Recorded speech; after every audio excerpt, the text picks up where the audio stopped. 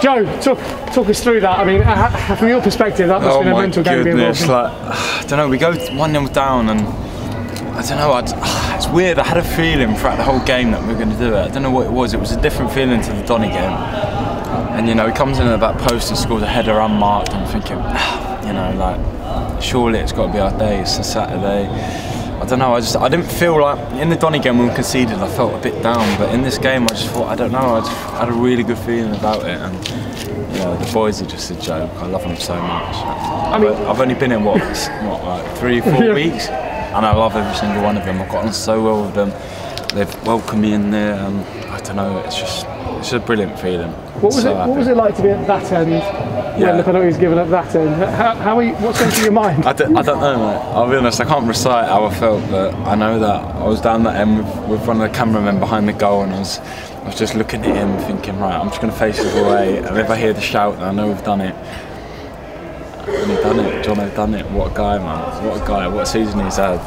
And I had no doubts it was going to do that, and you know, he's done it, and it's what a feeling. It's weird because actually at the Charlton game, obviously you live in London, so you're off straight away, didn't get a chance to speak to you. But when you look back on it now, that penalty save was huge.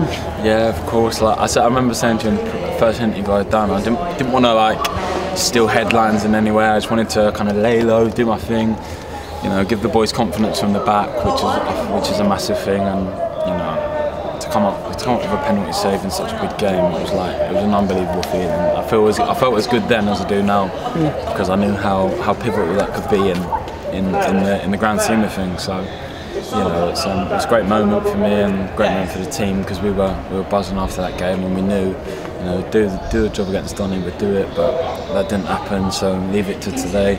3 p.m, all the fans were out, I could hear them outside the stadium. I love them. I haven't met many of them, but I love them already, I tell you, I promise you I do. And yeah, man, we've done it. I think it's weird, obviously when a lone player comes in, they can feel sort of a bit isolated from everything. And you said when you came in, you want to try and help the team get over the line. And you know, your promotion on your CV, goalkeepers, it's hard to shy away from a goalkeeper because they're always involved in anything that happens, really. And you know, I just wanted to make sure I said to the back two when I come in, Beeves and Frank and Tomo, I just want to give you confidence. You go off, do your thing, and I'll try to keep it solid at the back. And, even though we conceded 3 today, which is never nice, we've done the business, mate. And I don't know, man. It's a weird feeling. I had full faith. We'd do it, and we've done it, man. So it's just get back in there and get yourself a drink, mate. Thank you very much, guys. Thank you so much.